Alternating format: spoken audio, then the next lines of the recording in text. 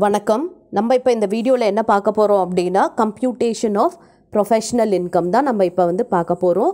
Okay, இப்போ நம்ம ப்ரீவியஸாகவே இந்த profits and gain from business of ப்ரொஃபஷனில் நிறைய ப்ராப்ளம் பார்த்தாச்சு. ஓகே, பிஸ்னஸ் இன்கமும் சரி, ப்ரொஃபஷ்னல் இன்கமும் சரி, அதாவது lawyer, doctor and chartered accountant, இது மாதிரி எல்லா ப்ரொஃபஷனல் இன்கமும் கேல்குலேட் பண்ண தெரியும்.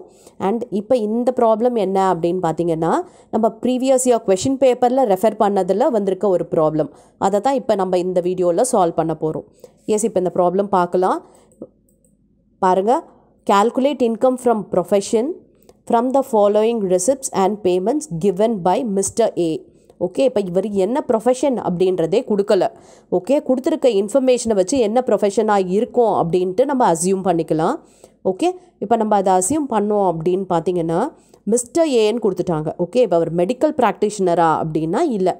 ஏன்னா மெடிக்கல் ப்ராக்டிஷனராக இருந்தால் என்ன கொடுத்துருப்பாங்க, டாக்டர்னு கொடுத்துருப்பாங்க. ஸோ இவர் வந்து டாக்டர் கிடையாது.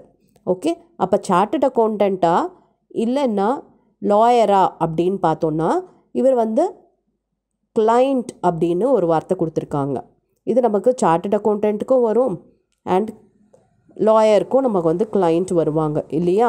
அப்போ இவங்க வந்து எதுவாக இருக்கும் அப்படின்னா ஃபீ ஃப்ரம் கிளைண்ட் அப்படின்ற மாதிரி கொடுத்துருக்காங்க. 17, 18, 18, 19, 19, 20. ஓகே, இதை மாதிரி 3 இயர்ஸ்க்கெல்லாம் கொடுத்துருக்காங்க. அப்போ நம்ம வந்து இதை என்னவா அசியூம் பண்ணிக்கிறோம் அப்படின்னா நம்ம இவர் லாயர் அப்படின்ட்டு அசியூம் பண்ணிக்கிறோம். ஓகே, லாயர்னு அசியூம் பண்ணி அந்த பேசிஸில் இப்போ இந்த ப்ராப்ளமை நம்ம ஒர்க் அவுட் பண்ண போகிறோம். ஓகேவா. இப்போ இதில் வந்து இன்னொரு விஷயம் என்ன அப்படின்னா, இப்போ நான் கொஷினை படிக்கிறேன், உங்களுக்கு புரியும்.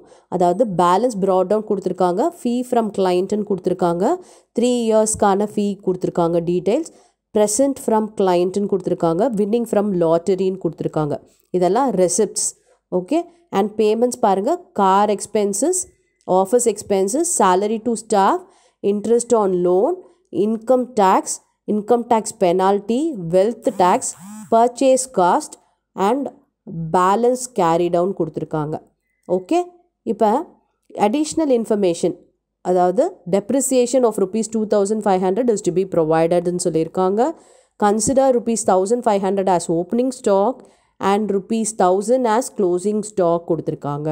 இப்போ இதில் முக்கியமானது நம்ம நோட் பண்ண வேண்டியது என்னென்னா, இவரை ஏன் நம்ம லாயர்னு சொல்கிறோம் அப்படின்னு பார்த்தீங்கன்னா ஓப்பனிங் ஸ்டாக் அண்ட் க்ளோசிங் ஸ்டாக்குன்னு கொடுத்துருக்காங்க. இப்போ நம்மளோட சார்ட்டர்ட் அக்கௌண்டன்ட் ப்ராப்ளமில் நமக்கு இந்த மாதிரி ஸ்டாக்கோட டீட்டெயில்ஸ் இருக்கிறதுக்கு எந்த ஒரு இதுவும் கிடையாது. ஓகே, ஆனால் மெடிக்கல் ப்ராக்டிஷனர்னால் அதில் வந்து நமக்கு இருக்கும். ஆனால் இதில் வந்து மெடிக்கல் ப்ராக்டிஷனருக்கு சம்மந்தமான பேமெண்ட்டோ இன்கமோ எதுவும் இல்லை.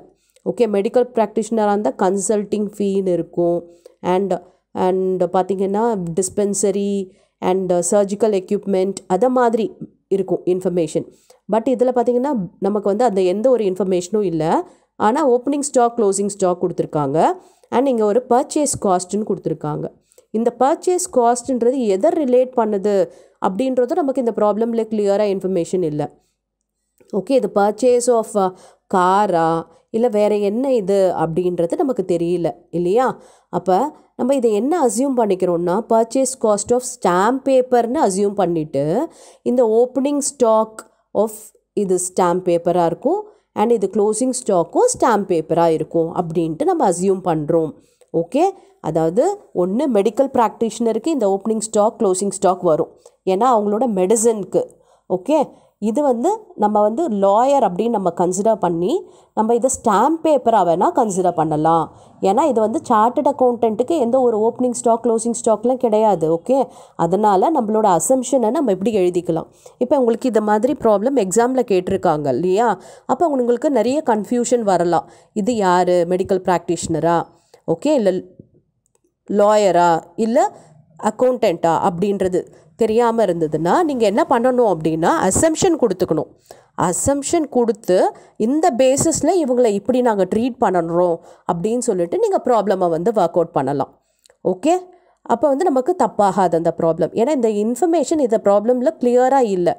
So based on the assumption இவர் வந்து நம்ம லாயராக அசியூம் பண்ணிவிட்டு நம்ம ப்ராப்ளமை இப்போ ஒர்க் அவுட் பண்ண போகிறோம். ஓகே, எஸ், இப்போ நம்ம போடலாமா இந்த ப்ராப்ளமை. எஸ், பாருங்கள், ஃபஸ்ட்டு நம்ம இந்த ப்ரொஃபஷ்னல் இன்கம் எப்படி கால்குலேட் பண்ணுவோம், அதுக்கான ஃபார்மேட் என்னன்றது தெரியும் இல்லையா. ப்ரொஃபஷனல் ரெசிப்ட்ஸ் என்னென்னன்றதை ஐடென்டிஃபை பண்ணி அதுலேருந்து ப்ரொஃபஷனல் எக்ஸ்பென்சஸை நம்ம மைனஸ் பண்ணுவோம். கொடுத்துருக்க இன்ஃபர்மேஷனில் எதெல்லாம் ப்ரொஃபஷனல் ரெசிப்ட் அப்படின்றத பார்க்கணும். எஸ், இந்த ஃபீ எல்லாம் பார்த்தீங்கன்னா ப்ரொஃபஷனல் ரெசிப்ட் தான். அண்ட் ப்ரெசன்ட் ஃப்ரம் கிளைண்ட்டும் பார்த்தீங்கன்னா ப்ரொஃபஷனல் ரெசிப்ட்ஸ் தான்.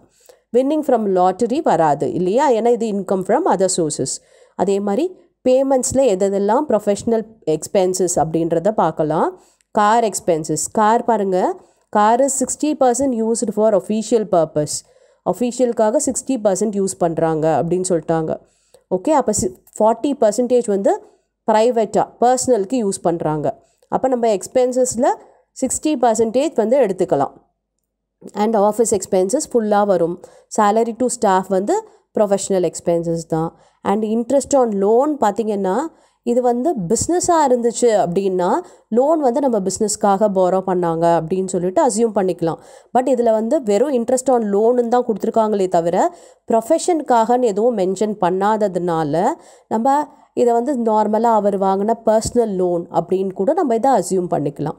ஓகே, ப்ரொஃபஷ்னலுக்காக வாங்கியிருந்தார் அப்படின்னா நம்ம இதை வந்து ப்ரொஃபஷ்னல் லோன் அப்படின்னு ட்ரீட் பண்ணி இந்த இன்ட்ரெஸ்ட்டை நம்ம ப்ரொஃபஷ்னல் எக்ஸ்பென்சஸ்ன்னு சொல்ல முடியும். இது இன்ட்ரெஸ்ட் ஆன் லோனுன்ட்டு வெறும் பிளைண்டாக கொடுத்துருக்காங்க. ஸோ நம்ம அசியூம் பண்ணிக்கலாம் இது பர்சனலாக அவர் வாங்கியிருக்காருன்னு சொல்லிட்டு. ஓகே, அப்புறம் இன்கம் டேக்ஸ், இது வந்து ப்ரொஃபஷ்னல் இது கிடையாது. அண்ட் இன்கம் டேக்ஸ் பெனால்ட்டியும் பார்த்திங்கன்னா ப்ரொஃபஷ்னல் டேக்ஸ் எக்ஸ்பென்சஸ் கிடையாது. அண்ட் வெல்த் டேக்ஸும் கிடையாது. இப்போ பர்ச்சேஸ் காஸ்ட்டு நம்ம எடுத்துகிட்டு ஓப்பனிங் அண்ட் க்ளோசிங்கை வந்து அட்ஜஸ்ட் பண்ணி நம்ம ஒர்க் அவுட் பண்ணலாம். ஓகே, அப்புறம் டெப்ரிசியேஷன் வந்து அவங்களே கொடுத்துட்டாங்க 2500 வந்து ப்ரொவைட் பண்ணுங்க அப்படின்னு சொல்லிட்டு. ஸோ நம்ம அந்த டெப்ரிசியேஷனை வந்து ப்ரொஃபஷனல் எக்ஸ்பெண்டிச்சரை நம்ம கன்சிடர் பண்ணிக்கலாம். ஓகேவா, இன்கம் ஃப்ரம் அதர் சோர்சஸ் வந்து கொடுத்துருக்காங்க. இது நமக்கு அவசியம் இல்லை, ஏன்னா நம்மளை கால்குலேட் பண்ண சொன்னது என்னது, இன்கம் ஃப்ரம் ப்ரொஃபஷன் தான் கால்குலேட் பண்ண சொல்லியிருக்காங்க. ஒருவேளை நம்மளை வந்து டோட்டல் இன்கம் கண்டுபிடிக்க சொல்லியிருந்தாங்க அப்படின்னா நம்ம இந்த இன்கம் ஃப்ரம் அதர் சோர்சஸை ஆட் பண்ணி நம்ம டோட்டல் இன்கம் என்ன அப்படின்றத சொல்லலாம். பட் நமக்கு தேவை என்னென்னா வெறும் ப்ரொஃபஷ்னல் இன்கம் தான். அதனால் நமக்கு இது அன்ரிலேட்டட். ஓகே, இந்த ப்ராப்ளம்க்கு தேவையில்லாத விஷயம் இது. எஸ், இப்போ இந்த ப்ராப்ளம் ஒர்க் அவுட் பண்ணலாமா? எஸ், பாருங்கள். ஃபர்ஸ்ட் வந்து நம்ம ப்ரொஃபஷ்னல் ரெசிப்ட்ஸ்லாம் எழுதிக்கலாம். ப்ரொஃபஷ்னல் ரெசிப்டில் ஃபர்ஸ்ட் வந்து இந்த ஃபீ ஃப்ரம் கிளைண்ட் தான். ஓகே, ஃபீ ஃப்ரம் கிளைண்ட் பார்த்திங்கன்னா 3 வருஷத்துக்கு கொடுத்துருக்காங்க. அப்போ அந்த 3 வருஷமும் நம்ம தாராளமாக எடுத்துக்கலாம். ஓகே, எஸ், 17-18 வரும், 18-19 வரும், அண்ட் 19-20 வரும். அதாவது இது அந்த வருஷம் கேட்ட கொஷின் அப்படின்றதுனால இயர் எல்லாம் 17-18, 18-19, 19-20 இருக்குது. ஓகே, இது வந்து நம்மளோட கரண்ட் இயருக்கு நம்ம சேஞ்ச் பண்ணி கூட நீங்கள் வந்து புரிஞ்சுக்குங்க. ஓகே, எஸ், அப்போ 17-18 வரும், 18-19 வரும், அண்ட் 19-20 வரும். எழுதியாச்சு. இப்போ மொத்தம் இன்கம் எவ்வளவு அப்படின்னு பார்த்தீங்கன்னா ஃபீ எவ்வளோ ரிசீவ் பண்ணியிருக்காருன்னா 87,000 ரிசீவ் பண்ணியிருக்காரு. ஓகே, அதுக்கப்புறம் ப்ரெசன்ட் ஃப்ரம் கிளைண்ட் கிட்டேருந்து வாங்குகிற ப்ரெசென்ட்டும் வந்து நமக்கு ரெசிப்ட் தான். அப்போ அந்த 20,000 போட்டாச்சு.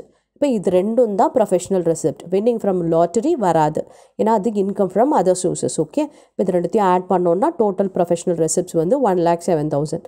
இப்போ இதில் வந்து நம்ம ப்ரொஃபஷ்னல் பேமெண்ட் எக்ஸ்பென்சஸ் எல்லாத்தையும் மைனஸ் பண்ண போகிறோம். ஓகே, அதில் வந்து car expenses. Okay, car expenses பார்த்திங்கன்னா 24,000 இருக்குது. அந்த 24,000 வந்து 60% வந்து அஃபிஷியல் பர்பஸ்.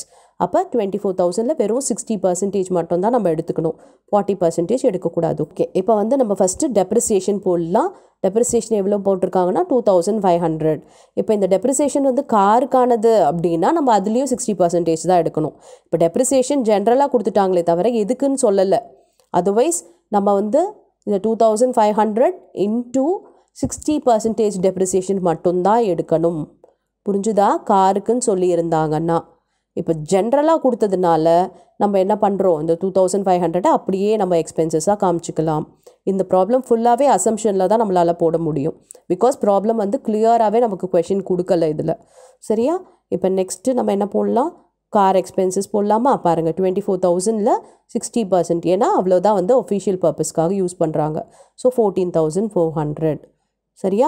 இப்போ நெக்ஸ்ட்டு ஆஃபீஸ் எக்ஸ்பென்சஸ் 6,000 எடுத்துக்கலாம். அப்புறம் சேலரி டு ஸ்டாஃப் பார்த்திங்கன்னா 7,000. ஸோ அது எல்லாமே வரும், ப்ரொஃபஷ்னல் எக்ஸ்பென்சஸ் தான். இன்ட்ரெஸ்ட் ஆன் லோன் நம்ம என்ன சொன்னோம், it is assume to be personal loan, அதனால் நம்ம இங்கே எடுக்கலை. அண்ட் இன்கம் டேக்ஸ் பார்த்திங்கன்னா வராது, இன்கம் டேக்ஸ் பெனால்ட்டி பார்த்திங்கன்னா வராது, வெல்த் டேக்ஸ் பார்த்திங்கன்னா அதுவும் வராது. அண்ட் இந்த பர்ச்சேஸ் காஸ்ட் அப்படின்றத நம்ம என்னவா அசியூம் பண்ணிக்கிறோம், ஸ்டாம்ப் பேப்பர்னு அசியூம் பண்ணிக்கிறோம். ஸ்டாம்ப் பேப்பரோட பர்ச்சேஸ் காஸ்ட் அப்படின்னு அசியூம் பண்ணி ஓப்பனிங்கையும் க்ளோசிங்கையும் நம்ம மைனஸ் பண்ணிக்கலாம். ஓகே, பாருங்கள் 5000 + 1500 - 1000. ஓகே, நமக்கு மர்கன்டைல் பேசிஸ் கேஷ் பேசிஸ்லாம் படிச்சிருக்கோம் இல்லையா, அந்த மாதிரி. ஓகேவா, இப்போ 5500 வந்துருச்சு. ஸோ நம்ம எல்லா எக்ஸ்பென்சஸும் ஆட் பண்ணோன்னா நமக்கு எவ்வளோ எக்ஸ்பென்சஸ் வருது பாருங்கள், 35,400. ஓகே, இப்போ நம்ம ரெசிப்ட்ஸ்லேருந்து, அதாவது 1,07,000லேருந்து இந்த 35,400 சப்ராக்ட் பண்ணால் வருது தான் நம்மளோட ப்ரொஃபஷ்னல் இன்கம். எவ்வளோ வருது பாருங்கள், 71,600. இது தான் நம்மளோட ப்ரொஃபஷ்னல் இன்கம். Okay, S. இப்போ இந்த ப்ராப்ளம் ரொம்ப கன்ஃபியூஷனோட ப்ராப்ளம் தான், பிகாஸ் எதுவுமே வந்து இதில் கிளியராக கொடுக்கல. இந்த மாதிரி ப்ராப்ளம் வந்ததுன்னா ஜஸ்ட் நீங்கள் ஒரு அசம்ஷன் கொடுக்கணும். நோட்டுன்ட்டு assume to be this, assume to be that அப்படின்னு சொல்லிட்டு நம்ம அசம்ஷனை கொடுத்து நம்ம ப்ராப்ளமாக ஒர்க் அவுட் பண்ணி சால்வ் பண்ணிடலாம். எஸ், இப்போ இதே மாதிரி மாடலில் உங்களுக்கு ஒரு ப்ராக்டிஸ் ப்ராப்ளம் தரேன். இந்த ப்ராப்ளமாக ஒர்க் அவுட் பண்ணிவிட்டு அண்ட் கமெண்ட்டில் ஆன்சர் போடுங்க. ஐ check your answer. Thank you for your patient listening.